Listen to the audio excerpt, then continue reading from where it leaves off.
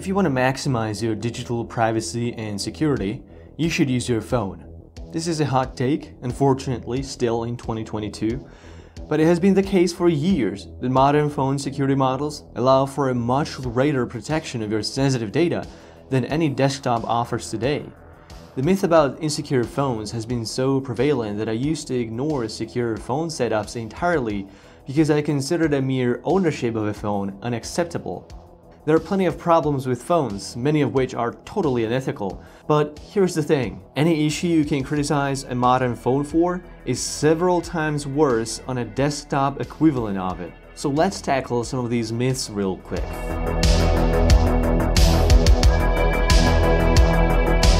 You might have heard plenty of times how these mobile devices were designed to track all of our movements and activities, and that's all they do.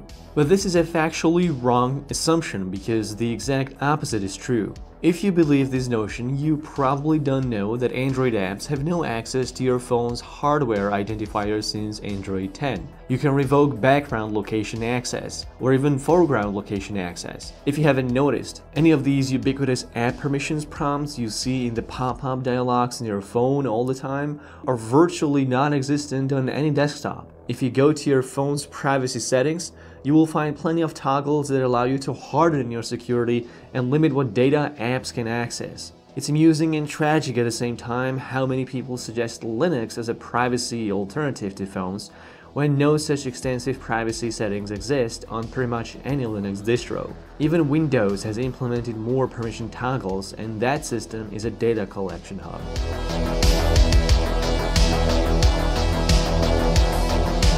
Both Android and iOS were designed with a thorough threat model in mind. For example, Android's threat model assumes your device could be stolen or the police might want to unlock it against your consent. To mitigate this threat, Android developed a secure key store implementation that generates and stores your on-device encryption keys in a tamper-resistant hardware. This hardware-bound key implementation was designed so that it is impossible to extract your cryptographic keys without your lock screen passcode. So not even a full kernel exploit or system compromise can access your secret keys. All modern phones are encrypted by default. Most desktops don't even offer it as an option, and those that do have no or limited mitigation against brute force or cold boot attacks. Full disk encryption has been abandoned since Android 7 due to its limitation of not being able to protect the encryption keys. There is virtually no protection of your desktop encryption when someone has physical access to it.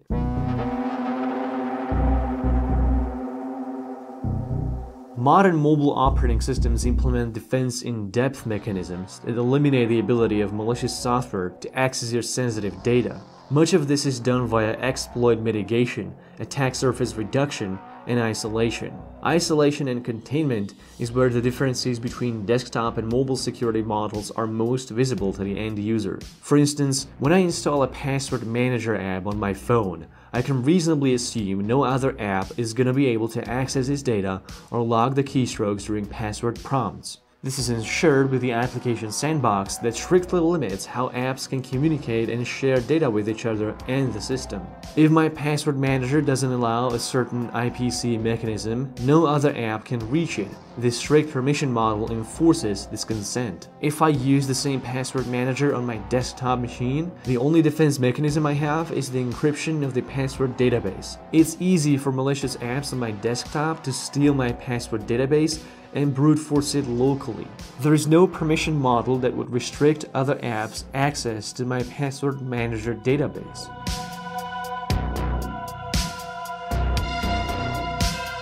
Privacy oftentimes balances between anonymity and security, and sometimes trade-offs have to be made. For example, the most secure way to install apps is through an official app repository. This is due to multiple reasons, mainly because of the app sign-in requirement, which makes sure the app is coming from the developer and not an untrusted party. Various repositories have submission checks or a vetting process that eliminates the presence of malicious knockoffs, for instance. The problem is that the only way Google and Apple allow you to use their app stores is after you sign in with a real phone number. At best, this is gonna be pseudonymous because it's hard or impossible to obtain an anonymous SIM card, and phone numbers will always be tied to an approximate location. This allows app stores to collect your app usage data, or by the very least, your app list, which can be used to fingerprint you. On Linux, on the other hand, you can also install apps from a repository, but you're not required to create an account. This is beneficial because the only identifier left pretty much is your IP address, which can be obfuscated with a VPN or Tor. But that's where the benefits end, because Linux app stores have no permission manifests, and all Linux apps you install are immediately granted access to all user data based on your logged-in account. So while you can't expect to be anonymous on a stock mobile app store, you're at least reasonably secure and private. On a desktop repository, you could maintain anonymity to a limited extent, but everything else is subject to a huge amount of trust in every single app you install.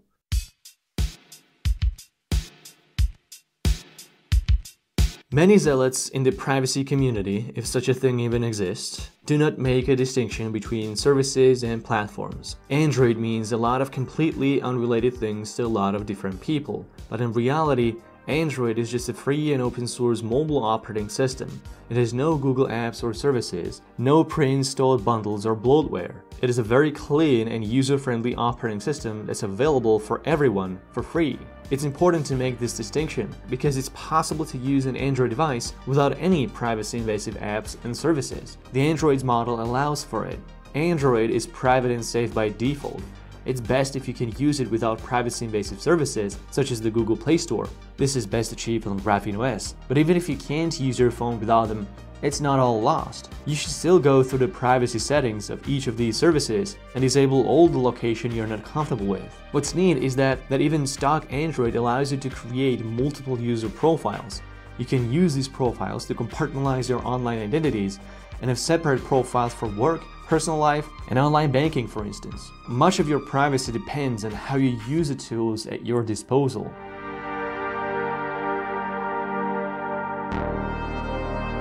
Another common misconception that's extremely damaging yet too popular is that iPhones are just inherently more private and secure than any and all Android phones. But this again is not true. There is nothing that iPhones do fundamentally differently than Android phones when it comes to protecting your private data on your phone, especially protecting them from third-party data collection. The "what happens on your iPhone stays on your iPhone" is a disgustingly misleading campaign. Android protects their data just as well as iOS, where iPhones generally trade battery security updates, which are important, but more and more Android vendors are starting to catch up, especially Pixel phones that in many cases beat iPhones in hardware security.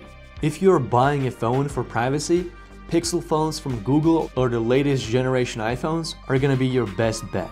Pixel phones will let you go miles further than iPhones if you decide to flash Graphene OS on them. That way your phone will be significantly protected against even unknown vulnerabilities and zero-day exploits, and it will completely anonymize your device.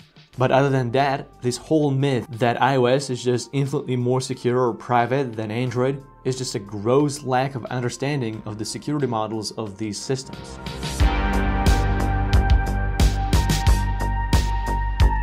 Mobile operating systems are constantly improving their security with every new release. Their ultimate goal is to make individual vulnerabilities impossible to exploit and increase the number of vulnerabilities required to bypass the security model. And to a large extent, they have already achieved this goal. It usually takes a chain of exploits to hack a mobile device, both with physical access or remote code execution. The market prices for zero-day exploits illustrates vividly how much ahead phones are as opposed to desktops. Android exploits are currently the most expensive ones, followed by iOS exploits, both costing millions of dollars. Compare that to desktop exploits and you'll immediately see the difference.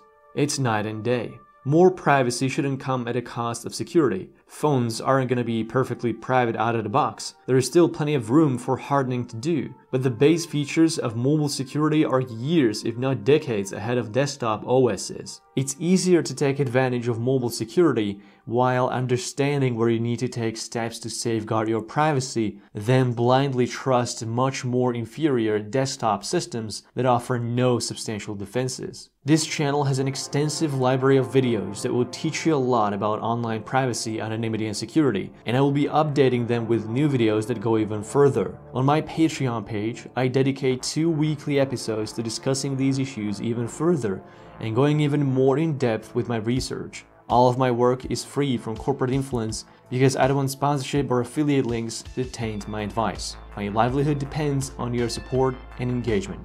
Thanks for watching.